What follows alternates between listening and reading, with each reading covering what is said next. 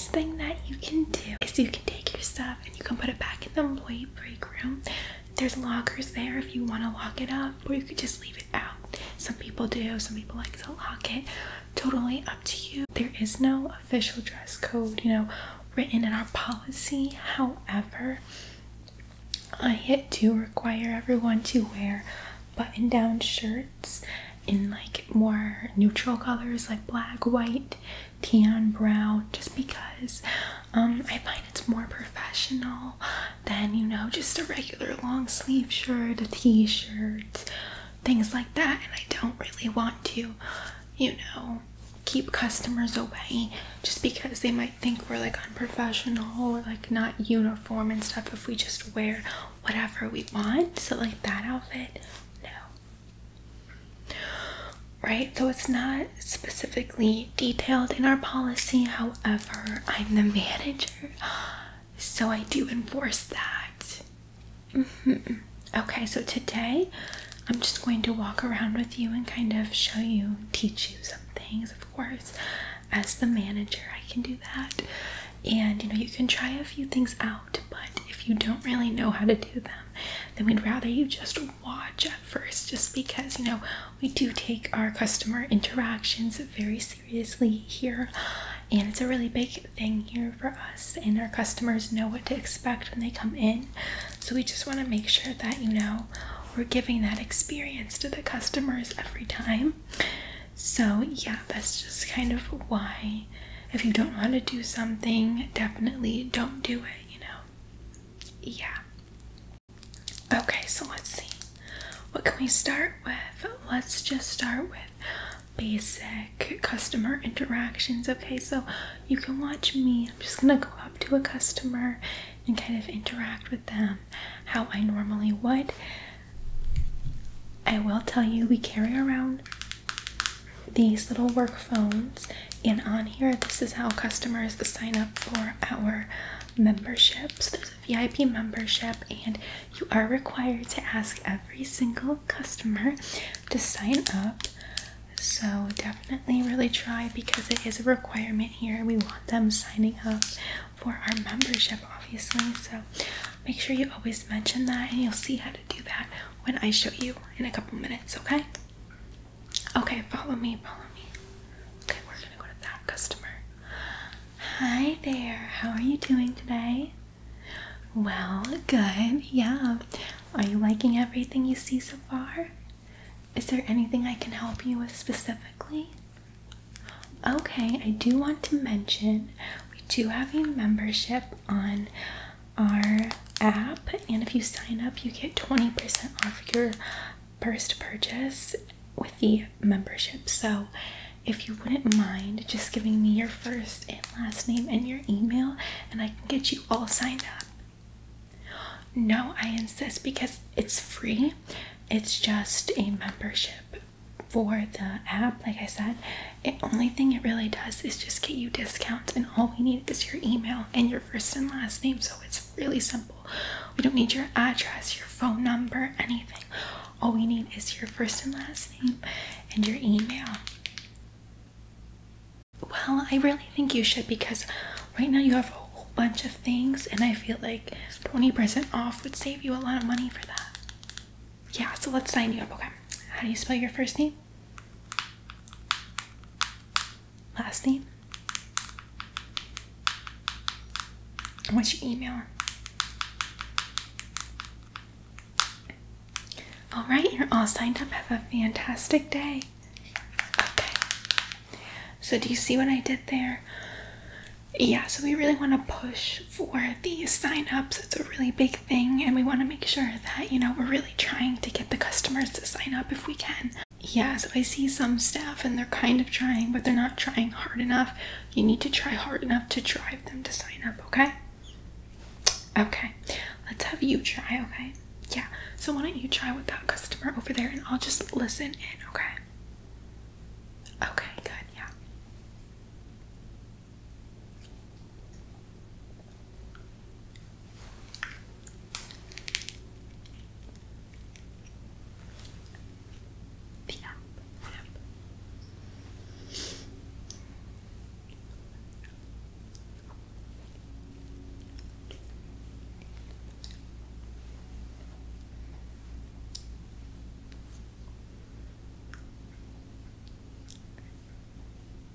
Yeah, okay, so I see why they didn't sign up.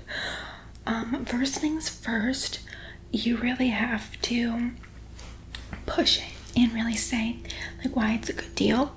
Like, so you need to say it gets you 20% off. Look at all this stuff in your cart. Like, imagine how much money you could save from this. It's only your first and last name and email. It's not like all your information. What else? Oh, when you introduced it, you said sign up for the credit card, but you should really say sign up for our credit card because it makes you seem more of like part of the team and the group, and like it's something that you really are involved with, okay? Because the customer will feel more comfortable signing up if that's the case. What? Oh, they were already signed up. Okay, but I'm just saying, like, even if they were already signed up, I feel like they wouldn't have signed up because you didn't give good enough of a reason for them to sign up. You see what I'm saying? Okay, good. Okay, so next we're gonna go to the returns counter because people have so much trouble with customer interactions at the returns counter because, you know, the customers can be a little bit more demanding there and they could be a little bit more upset, you know, because of the return and everything. Your break.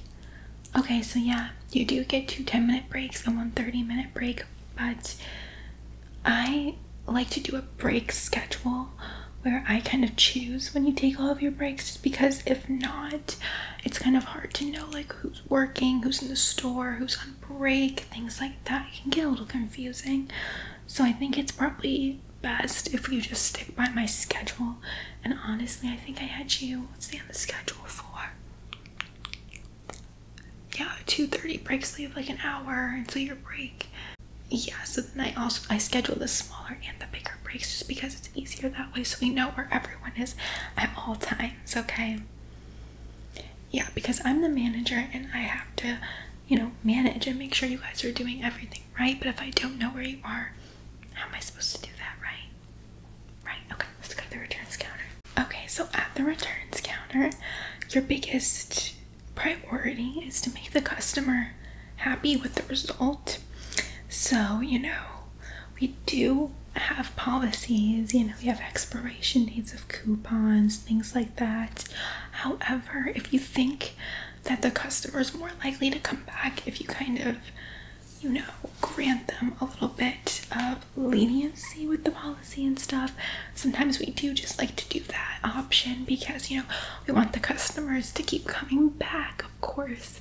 So yeah, sometimes that will happen. However, you can't actually make any of those decisions. You have to, of course, call a manager for that. So I'll just kind of walk you through that. Okay, here comes a customer now. So let's see what happens here. Right there, yeah. Okay, I'll say it. Hi, how can I help you? This, yeah, okay. You want to return this, and why is that? It wasn't big enough for your space. Okay, I will say, you know, you could always put it somewhere else. What I like to use these for is like little mini coasters, not necessarily for drinks, but more for like jewelry around the house and like lip gloss and stuff. Just a small little thing I can use to put things on around the house. Did you ever think of that? Okay, you still want to return? Okay, that's fine. This is my new employee, so they're gonna kind of guide you through the return, and I'm just gonna be here to help them because I'm the manager, you know, so I'm just gonna make sure that they're doing everything right, okay? Okay. So here you go. Okay, so let's see what you can do. Okay, I'm just gonna pop in for like 1 second. Before you ask the customer if they have their receipt, you do want to type in the computer the issue with the product and the product serial number. So just flip the product over. Yeah, and you see that barcode there? Right, so you're gonna have to write down that serial number in the computer. Just 1 second, okay? In the computer. Okay, yeah.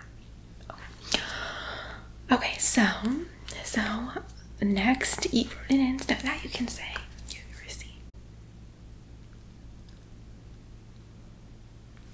Okay, I'm just gonna pop in again one more time. So the customer doesn't have the receipt, which it is in our policy that they have to have the receipt to return, but you know, we don't want to make the customer upset.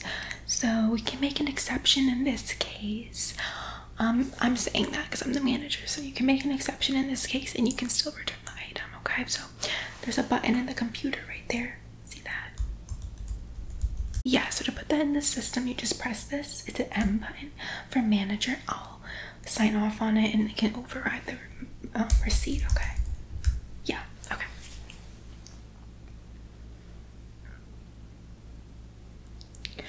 Okay, I'm just gonna hop in one more time.